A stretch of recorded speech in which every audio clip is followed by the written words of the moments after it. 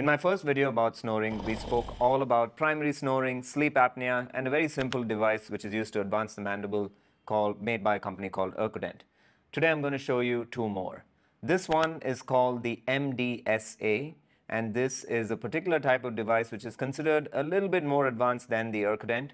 And the advantage of this device is it allows you to titrate a little bit more effectively than the Ercodent device. The other option, and maybe considered the best option you can get in anti-snoring dental mandibular advancement devices, is probably DreamTap. So this is what a DreamTap looks like, and here you can see that there is a very clear sort of ring which this hooks onto, and the patient can slide back and forth. Now you might wonder, why does it matter that the patient slides? Because it's all advancement that matters.